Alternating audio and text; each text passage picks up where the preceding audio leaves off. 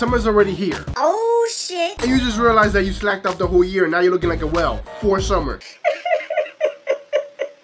Please make sure to like this video down below, it helps me a lot. What's up, Jose Padilla here, everything manny with your summer beach body kit. This is your last chance to get ripped for the summer. First things first, you need to burn some fat while at the same time increasing the size of your abdominal muscles. So click right here, watch my abs workout video, do it about 3 or 4 times a week, but don't do it 2 weeks in a row.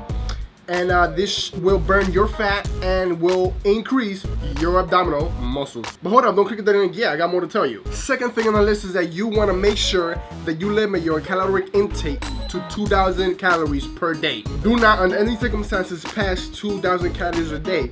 Count how many calories you eat. Look behind everything you eat and count the calories. It's an emergency, people, we gotta get to it. Aside from that, since we are in a dire situation here with summer already here, you wanna make sure that you, not completely, but almost completely cut out any carbohydrates, meaning no rice, no cookies, none of that. Try to eat as lean as possible with chicken, veggies, turkey, and fish food. Seafood.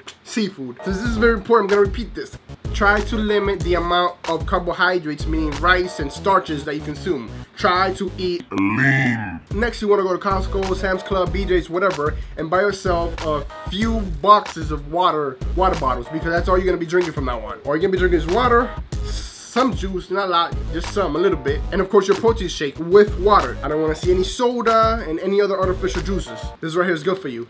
Very good. You also want to do HIIT, high interval training. And that basically means doing something that takes a big toll on you, such as jogging as fast as you can for 1 minute, stopping, then continuing to jog again for that 1 minute as fast as you can. That's called high interval training. Basketball can also be considered HIIT because you shoot, you get the rebound, you shoot again, and it's keeping your heart rate up. And last but not least, the hardest and most important thing to keep in mind is your discipline. You take the best advice in the world on how to lose weight, but if you're not disciplined, if you don't control your eating, if you don't control the amount that you actually work out and the amount of hard work that you put into it, you are not gonna lose a single pound, my brother. So train yourself to be disciplined. Stay focused, stay on task. Always have an image of yourself at the end of the tunnel. So envision yourself how you wanna see yourself, and that'll motivate you to do what you gotta do to get through it. So you have it, Jose Padilla. Make sure to ask any questions in the comment box. Jose Padilla is